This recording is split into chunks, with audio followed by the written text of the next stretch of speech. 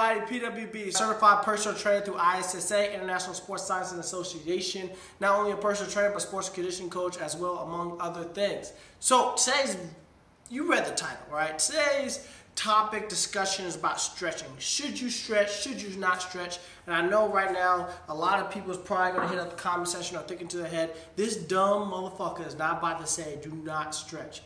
I'm about to say don't stretch. So look, here's the thing. Stretching is good, right? After workout, go ahead, good stretching. Dynamic stretching. Dynamic stretching is just merely moving. It's stretching with movement, right? Getting ready, getting blood flowing, kind of get like a warm-up, right? It's not necessarily the same thing as a warm-up, but a dynamic stretch is not necessarily static. You're not sitting and holding a stretch for a period of time.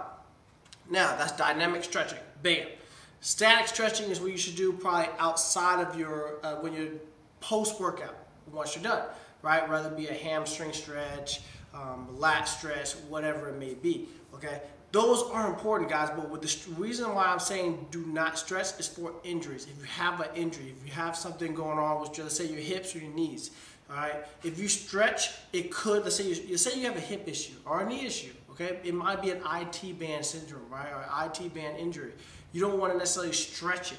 What you want to do is find out the muscle that is not performing, not doing its damn job, and what you want to do is go ahead and work out that muscle, okay? Strengthening that muscle. For example, I had a hip injury for a while, and I was like, you know what? My hamstring is tight, and it has to be my hamstring. I've got this posterior pelvic tilt. It's probably because of my hamstring. No, yes, the hamstring is tight, but the hamstring is not tight due to the not stretching. It's tight because my gluteus medius is not strong. Okay, so you want to do some workouts to strengthen the muscles that's not doing its damn job. That is the reason, guys. That's why I want to go ahead and just throw that out there. Okay.